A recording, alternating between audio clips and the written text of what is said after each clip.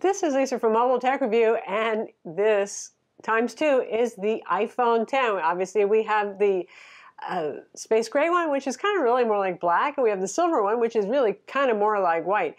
First big departure in design for the iPhone in 4 generations. So it's kind of a big deal for iPhone people, right? And maybe even some people who are switch hitters and they're interested in both operating systems. This is the first look. There's going to be a detailed review, but as you know, Apple got phones out to reviewers late. Then they only came out in the stores yesterday. So this is going to be first look. We'll have a detailed review. And by the way, I know for me, it's been a little bit of a canoodle trying to figure out which one to buy. Some of you might have the same problem. Should you go with the 8 Plus if you're looking for that big screen love, or should you go with the 10? I'll have a smackdown for that too. Meanwhile, we're going to look at these now. So here we have it, 2 iPhones, 2 colors. Now this time around, the box doesn't have a color on it to let you know which is which. Just shows the front face of the phone, which is in and of itself striking. That's probably why Apple did that. It's pretty distinctive thanks to, number one, the big notch there, and because this is the first edge-to-edge iPhone display. It's also the first OLED display, and they've gone somewhere between Samsung and the Pixel XL, where Android and Google are trying to go for that kind of sRGB neutral looking thing right now. And Samsung goes for the gusto, especially with their default adaptive display that makes colors very saturated, ultra zingy, although you can change that. That's part of a longer discussion. Here we have something that's a little zingier than normal, but Apple's still shooting for that P3 color gamut. So what does that mean? Well, if you put it next to the iPhone 8 Plus, in this case, you can see the colors are really very similar. You're not going to see wild, oversaturated colors on the new model right here. So if that's what you wanted, if you wanted the Galaxy S8 or the Galaxy Note kind of super zingy, ultra woohoo colors, well, go get a Galaxy, because it's just not going to happen here. That said, the good thing is that this is a very accurate display. iOS, just like macOS, is a colors managed display. That means it's not like Windows, where if you have a very high gamut display, sometimes Windows itself looks very garish and stuff. The colors are managed well here, and the iPhone respects any embedded color profile in the media. So that means that the creator, be it a photographer, a videographer, whatever, they embed a profile, which they do, which we always do, it will respect it, and you'll see it as they meant it to be created. So that makes this a pretty nice display. 625 nits, which for OLED is also quite bright. We have studio lights on here, and yeah. Also, more than ever, the icons kind of look painted on the surface. So Apple's got that going. How about viewing angle shift? Well, that's something that's inherent to OLEDs. It's getting better and better. The old ones used to turn bizarre shades of magenta or blue, and now it's a lot more subtle depending on the quality of the display. Apple went for a super high quality Samsung display, so has that made a difference? So to that end, here we have the Samsung Galaxy S8, currently the apex of what Samsung can offer in, well, this size OLED display. Here we have the iPhone X. So they both look pretty good. Now, we have by default, True Tone is turned on the iPhone, and that means that your colors are going to be kind of balanced to indoor light. Both of these are actually pretty good. There's not a lot of shift on these, and the iPhone really is one of the best, so that's good. Can it burn in? Apple already has a tech note to say, yes, it's possible. OLED displays will eventually burn in, sometimes only a tiny, tiny bit, sometimes more than a tiny bit. They warn you it's possible, so not to show the same thing on screen all the time forever. That's life with OLED. You asked for OLED, you wanted OLED, iPhone people, you got it, so you got to live with that. Now, when it comes to screen real estate, if you haven't, be sure, and you're confused about how much screen real estate you're gaining between the 8 Plus and the 10, be sure to watch my video, The Truth About the iPhone Display, iPhone X display, so you can understand the measurements that are involved in making one larger than the other or more functionally larger and usable than the other one. So to take a look at it, you can see it's the Goldilocks principle overall in terms of physical size. We got the iPhone 8, we have the iPhone X in the middle, we have the iPhone 8 Plus, which is the gargantuan phone. Now, when I use an iOS device, I use the plus size. I have for a couple of years, just like I like the Note 8. I like my big phone. So one thing I didn't like about the 8 Plus was how big it was. It didn't fit in most of my pockets. It really is a handful, even though I have big hands and long fingers. So that kind of offsets the fact that I feel like I'm losing screen real estate. I think you can see in the comparison here Now, it's going to depend on whether an app is optimized for the iPhone 10. If it's letterboxing, then functionally you're going to see pretty much the same that you might see on an iPhone 8, say for some games that have letterboxing on the sides and even on the top and the bottom. If it is optimized for the wider screen, then you're going to get more content. But here's where things get a little bit sticky. That 16:9 aspect ratio. The reason that became popular in phones, and we moaned when Apple was slow to adopt that and they finally did, is because that's the standard format that cameras capture. Other than for blockbuster feature-length films that might be filmed in anamorphic widescreen, even wider, everything is 16:9 on your TV, the YouTube videos, all that stuff. That's what cameras record in. So it made sense for the screens that you use to consume that content, your TVs, your smartphones, your tablets, your laptops, to go with that too if you're going to be watching a lot of video. So now that we have the super-duper widescreen iPhone 10 here, it doesn't match any popular content format right now. So you have a lot of wasted space on the sides if you're consuming video. And sometimes if you're looking at photos too, which are usually 4:3, 2:3, or 16:9.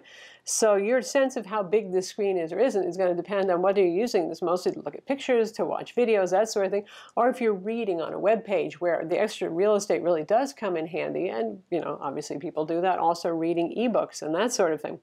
So just like in my video where I talked about the true size of the iPhone screen, you can see here that the iPhone 8 Plus is the wider phone. In fact, I measure with the old-fashioned wooden ruler right here, and it is 69 millimeters in terms of width, the iPhone 8 Plus.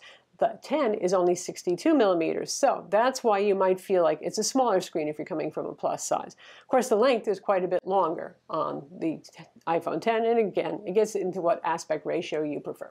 I leave that one up to you.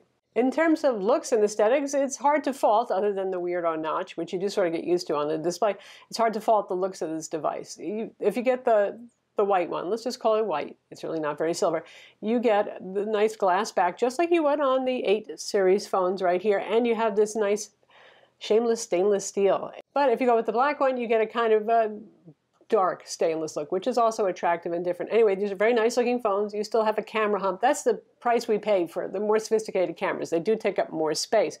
The Essential phone, it used an older sensor just to keep that flat back, so there's a challenge there. Not that it can't be done. Samsung has managed to do that. Again, it's always Samsung fighting there. Which of these do you think is more attractive from the back? You know, I still think that this year's gold, or it's really a pinky gold, is really a very attractive phone on the 8 series. But other than that, the no bezel design always is going to win, aesthetically speaking. No headphone jack, you already probably knew that. You do have stereo speakers, one firing on the bottom, the other one is in the earpiece of the phone. New inside the box. We usually don't do the unboxing thing. I've never quite understood the whole look, here's the box. I think the most fun thing about unboxing is when you own it and you do it yourself. But in the box, you get the usual charger. You still get the little lightning to 3.5 millimeter headphone jack for your other headphones, because this time you don't need it. What you have here is an actual lightning connector on your earbuds in the box. So you don't have to carry the dongle if you're an earbud user. Of course, you can also go with the AirPods, which actually do rock in terms of usability. The sound quality is okay. It's nothing to speak of, but the usability of these AirPods is really pretty awesome. I guess Apple is hoping everybody's going to move over to the wireless ones and just ignore the wired headphones. In terms of performance, you've got the same internals as you do on the regular 8s. You're not gaining anything there. When it comes to the camera, you get portrait mode from the front camera, because now you have the whole fancy sensor apparatus and stuff on the front for the Face ID system, so Apple can do more with the front camera. That means you can do nifty pictures like this here portrait I took of myself using the front camera. Now, you're still going to have the distortion typical of front cameras, which are going to accentuate your nose and have a little barrel distortion. People with big noses like mine, oi.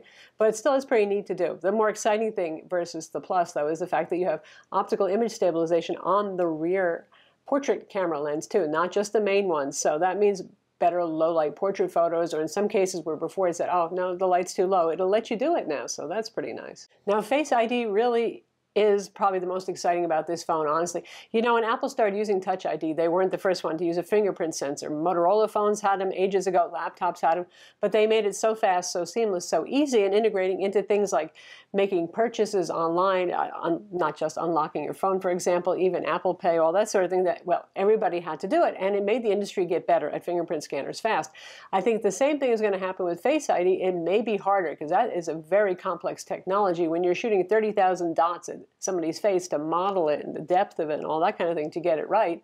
Other than twins and close siblings, you know, can fool it, but other than that, it's really remarkable. It's as easy as you pick it up, you look at it, it's already unlocked, and then you do still have to swipe, I suppose, in case you just wanted to see notifications on your screen or something like that. It's uncannily good and fast, and so far it's worked in the dark for me, or near dark, not pitch black dark, but moonlight through the window kind of dark.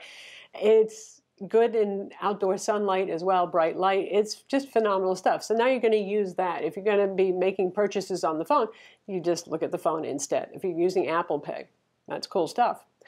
The challenge is taking away that fingerprint scanner, and I was a little leery of it too because it works so well. It became such a seamless habit to use on an iPhone, is you don't have that fingerprint scanner anymore. And I'm starting to feel like it's okay. Some things I'm not too thrilled about. For example, you have a power button right on the side here that turns the phone on, but does not turn the phone off. If you press and hold it, it launches Siri.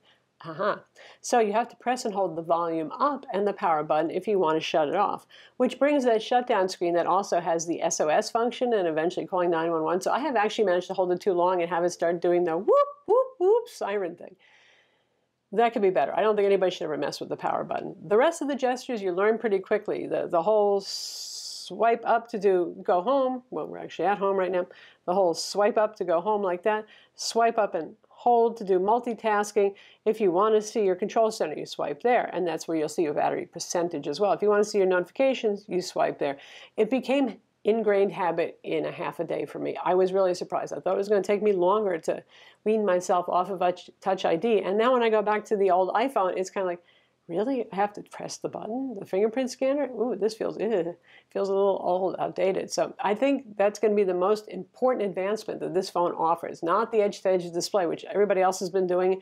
And at some point, we might even have a return to bezels as people start to appreciate what they offer, things like front-facing stereo speakers and other things like that. But I think Face ID is the future of smartphones, and probably laptops too when they get it right. And I know some of you are saying, oh man, Samsung already has face recognition. The face recognition on Samsung phones currently is not even secure enough to use with Samsung Pay, so that don't count. This is a lot more secure. You can fool the Face ID on a Samsung using a picture of yourself. It does have the iris scanning, and that's not bad. Not as fast as this, not as sophisticated probably as this either, so yeah.